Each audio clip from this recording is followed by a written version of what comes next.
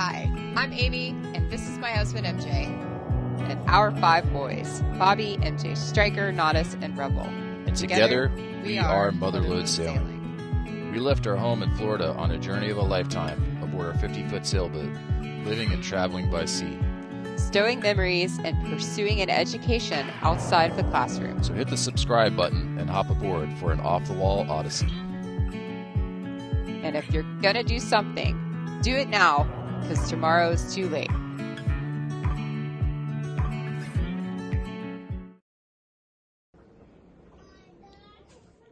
Episode 77, leaving Escudo De Veraguas.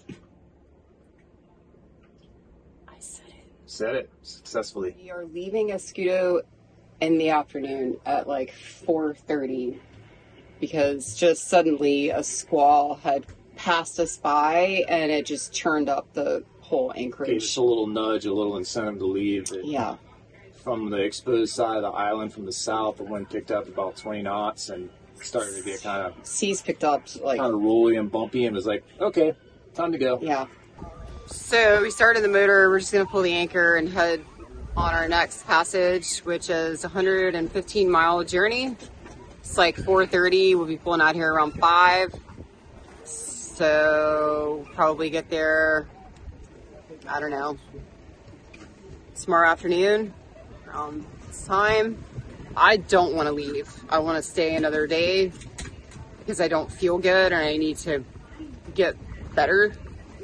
But because it's so choppy and the prevailing winds are from the south, this isn't a good spot to be when because this happens. So I'm actually really pissed off.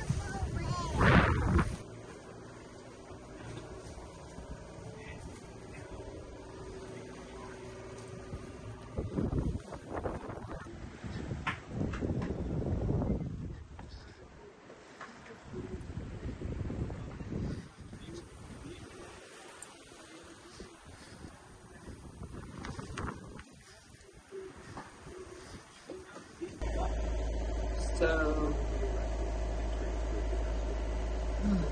standing watch, in and out of fever, don't feel good. Honestly, I can't even sleep when I lay down. I just get sick, have to get up, my body's achy. It's been going on for like 3 days. Nothing's popping up in my AIS, but I just walked outside. And there's definitely a boat ahead of us, or port bow. I guess we'll find out. 9 hours, 45 minutes to go. So it should be around midday. I'll be in, hopefully.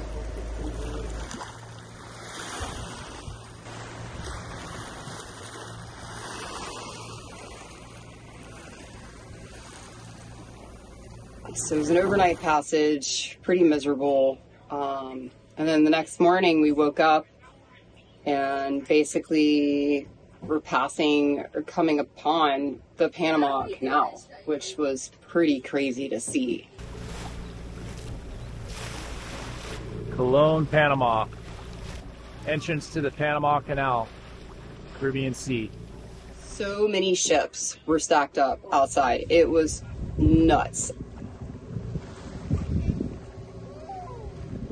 We probably had like 200 AIS targets. It was crazy. We were picking up ships on the Pacific side.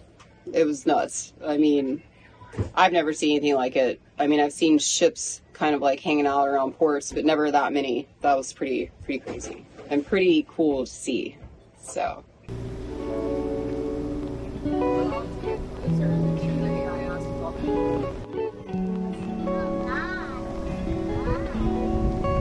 French warship crossing our bow. Nerve of this guy.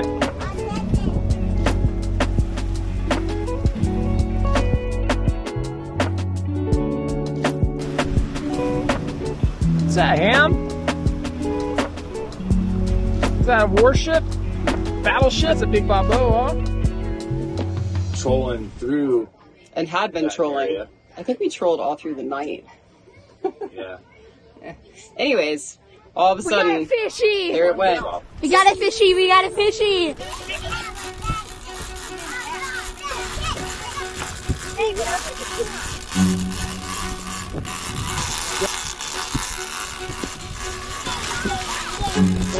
You excited? Yes! This is so exciting. Do you think it's big? Got the gap? Get the gap? Yes. Got tuna! I'm gonna have to pull, but I gotta. We got a tuna! Nice, we got it!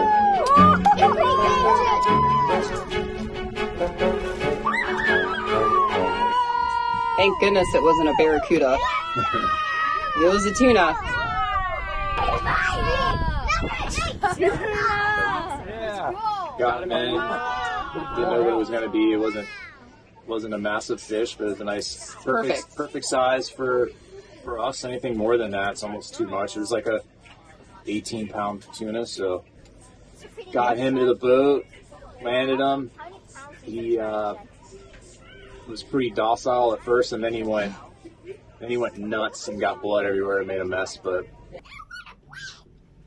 I don't want him to be alive for a little bit. That way, when you bleed them, it pumps the blood out and gets all that blood out of their system. There's a couple different spots you can cut them to where it bleeds them out, because tuna are bloody fish. So. Sounds delicious. But it definitely wasn't complaining about cleaning up a mess, because we ate well for the next couple of days. We had a little bit of everything. We had straight sushi, we had tataki, made some rolls, tuna steak too. Tuna steaks with the last bit of it. Marinated it in ponzu sauce. Yeah, it was great. Good job, honey. So you can thank Stryker, because he's the one that's good job, Stryker, on keeping a line in the water and checking it.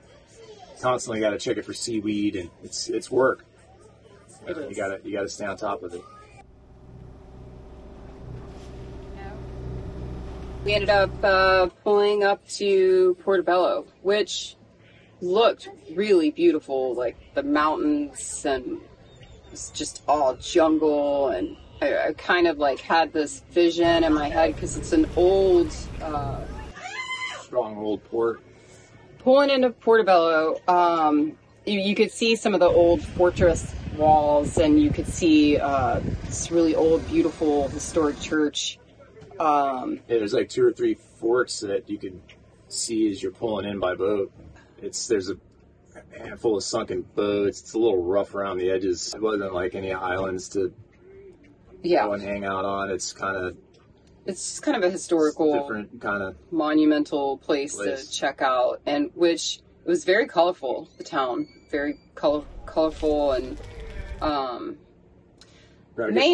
main point here though is that a couple that was we anchored just inside of them. They came over to the boat because they saw the kids. Have you been over to Linton Bay? And we're like, no, actually. And they're great restaurant, Panama Marina. Beautiful anchorage, just good stuff. Turn around, literally just picked up our anchor, waved goodbye to the wonderful couple that told us to leave, and we had literally 8 miles around the corner, back out to sea, 8 miles up the coast, back into another cove or another bay. And I gotta say, I'm glad that we did it, because as soon as we pulled in, our friend was there, and we hooked up with him, and he took us through the John Francis, SV Annabelle. We are in Linton Bay. Snatch it, buddy. And he's basically waiting for us so that he could show us the way to Panama Marina, which is got this super epic mangrove canopy of mangrove trees that you this maze little zigzag channel that you go through. So cool. And it's just wide enough for like one dinghy to get through, and you could go full speed through here, just like zipping through it like a race car. It's super cool. It was pretty fun. And that takes you to Panama Marina, which is a boatyard marina / restaurant, and I thought they had some of the best food I've eaten in Panama. So Yeah, the kids had burgers, and they said it was the best burger that they've had thus far. Traveling for a couple days and stuff, it was nice to. It was nice, yeah. Yeah. Pretty cool place. Pisces. Find a pretty cool restaurant. And apparently the food is amazing. That we're about to see. It's right in the middle of a haul-out yard, which is also right next to a marina, which is also right next to the anchorage. So, yeah. And then we got a good night's sleep. Explored our anchorage, checked it out, went over to Linton Bay Marina, checked that out. Got a little bit of energy back, not a lot, but still alive. Well, let's go check this out. See the big lift over there. Discovered a few monuments as well. Graveyard of sunken boats. I wouldn't want to put my anchor down over here. I feel like it has a bad thing. We found the monument of Jesus, and that was pretty cool. And how they up on the reef like that was wild. Yeah. Yeah. Tried to get to it, but it was too shallow even in the dinghy, so we had to. We got some good fly the drone footage. Yeah. There to see.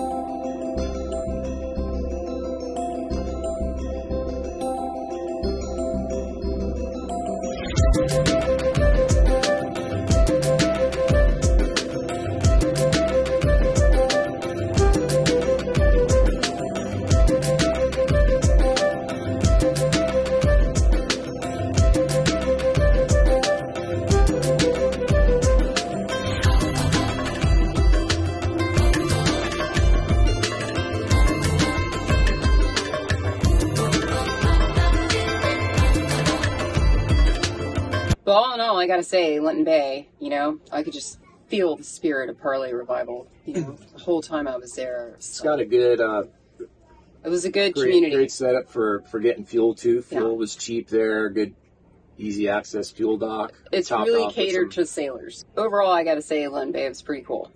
Great pit stop to make. Way more beautiful than I expected, for sure. So yeah, overall, it was a good shakedown for the overnight passage. The puking passage. Yeah, Linton Bay, pretty cool, gotta say. That all rhymed. Episode 77 is a wrap, and until next week, the Motherlode crew are out. But thank you so much for watching, and if you have not done so, please like and subscribe. Come back and see us next week. And to you, all of our patrons, we love you guys. Thank you so, so, so much. Super exciting things about to happen.